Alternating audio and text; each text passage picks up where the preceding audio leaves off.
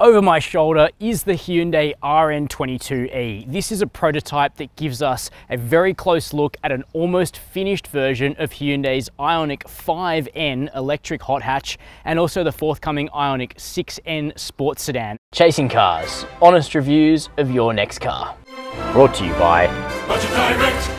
We've brought it here to The Bend in South Australia, one of Australia's biggest, fastest and most taxing tracks for any car, to see whether this EV is up to the challenge, because Hyundai says that the RN22e is deserving of the N badge and the forthcoming Ioniq 5 and 6N cars will be true N vehicles. That means they'll be able to stand up to punishment on track. Today we'll be testing that claim on one of the toughest tracks here in Australia.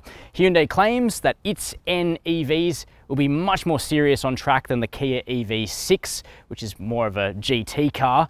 These vehicles are truly track bred. So, does that ring true? We're going to find out. The first thing we'll do is take the RN22e for a spirited track drive, and then I'll show you around the car, explain a little bit more about the hardware and the interior and what we should expect from Hyundai's forthcoming production N cars. But before we get started, hit subscribe. Although the RN22e gives us our best look yet at what the forthcoming Hyundai Ioniq 6N and Ioniq 5N are going to be like to drive, it's important to remember that this is technically one of Hyundai's rolling lab prototypes. It's completely set up in here for track development work, and that's why in the cabin you're going to see a whole bunch of components that won't make it to the production car, including a full cage in here and these extremely aggressive racing bucket seats and seatbelt harnesses.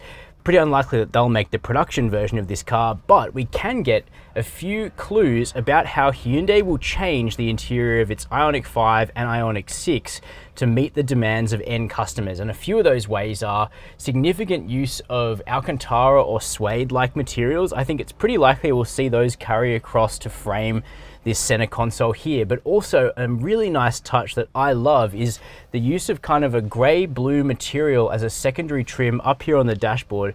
I think it's pretty likely Hyundai will do that for the Ioniq 5N and the Ioniq 6N, but otherwise, just as you'd expect, most of the components are straight from the production cars, including the dual 12.3-inch touchscreens, which both have the normal infotainment system from a modern Hyundai, a bunch of hard buttons for your infotainment, climate control down here, a direction shifter, not a gear shifter, normal stalks, and however, you do get nice metal paddles, and hopefully they stay for the production car too, because they really give you a nice bit of tactility behind the steering wheel, which won't be this racing wheel, it'll be a normal one.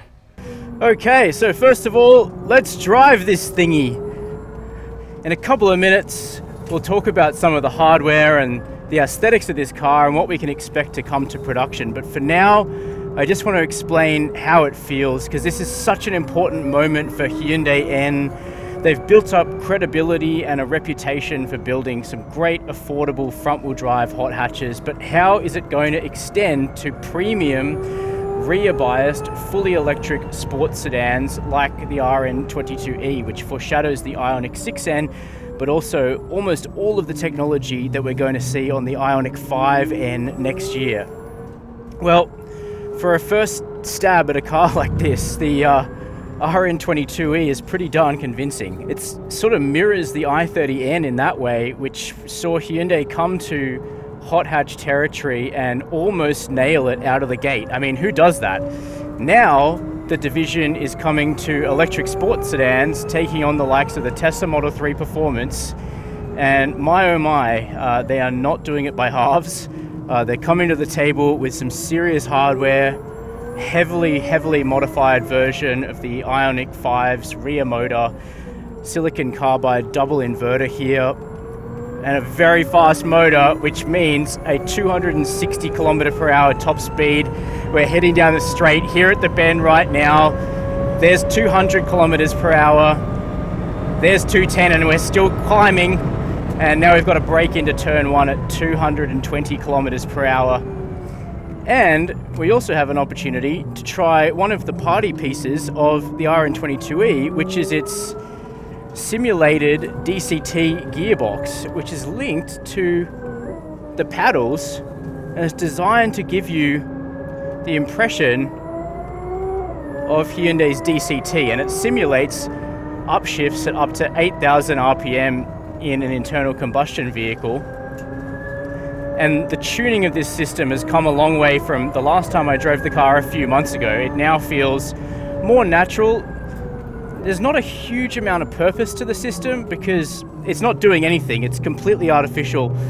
The motor turns it up to 21,000 RPM in this car. The paddles aren't doing anything about that, but it kind of simulates, you know, what life is like in a combustion sports sedan, I guess.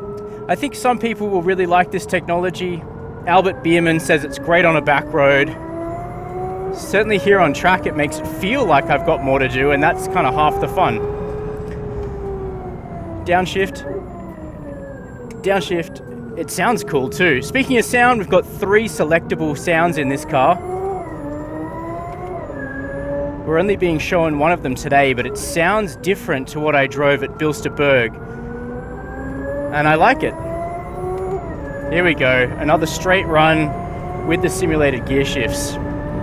What else can I tell you about the RN22e and the way it gets the job done? Well, the steering is fantastic. I'm hoping that most of this steering feel translates to the production version of the Ioniq 5N and the Ioniq 6N if that vehicle gets confirmed, because it feels positive, it feels meaty, it feels better than any other EV apart from the Porsche Taycan for me at this point in time.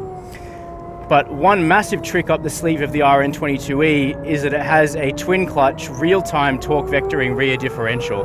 Now this won't be fitted to the Ioniq 5N at launch, which is a shame because it gets the job done so well. You have so much precision on throttle, you can really place this car incredibly easily on track. At launch, the Ioniq 5N will run with an eLSD, just like the Kia EV6 GT, but we think this feature will launch on the Ioniq 6N, and that it will come to the Ioniq 5N at that car's midlife facelift, and I have a feeling it might be worth waiting for. Now, it feels lighter than it is, it's 2,000 kilos, and yet there's a really good degree of adjustability to the chassis. It doesn't feel lightweight, it doesn't feel like a front-wheel drive hot hatch, it feels like a big, bruising, rear-biased sports sedan that's incredibly quick and just feels more interesting in almost every way to drive than virtually any other EV on the market, and that's exactly what Hyundai N is trying to achieve. So that's our second look at the Hyundai RN22e. The first one was over in Germany on a tight and sinewy little mountain circuit at Bilsterberg.